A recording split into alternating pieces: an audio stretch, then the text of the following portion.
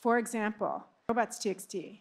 We've been in the room with the guy that wrote the robots.txt protocol talking about how to enhance it to get AI controls and to signal website preferences for the end use of that data. How to record it, how to express it. Of course, we would just include all of that in the collection, audit trails and everything else. We're very clear. We're like with the robots.txt, there's a few different bots that are allowed to pull data, and they're all crawlers. They're search engine crawlers. They're not scrapers. Scrapers, and they often will forbid certain directories, like the search directory. If you're looking for a price, if you're looking for review data, if you're looking for sentiment, you want to follow the consumer in a post-cookie world, you've got to do searches on these sites.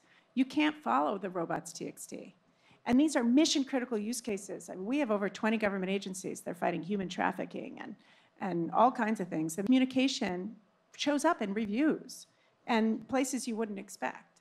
We can't follow robots.txt. The investment industry can't follow robots.txt for the most part. I think we have one customer that does. Nobody else does.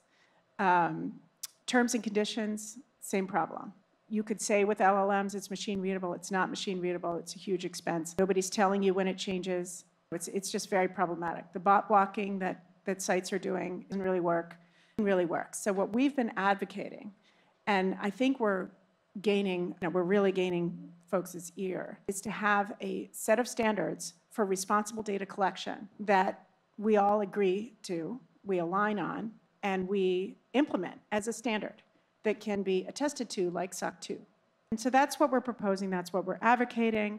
That's, we've built our entire platform to support this. Absent litigation, we're obviously way ahead of the law.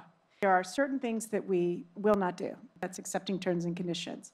When there is some kind of a click wrap that forces you to accept the terms and conditions, we won't do that.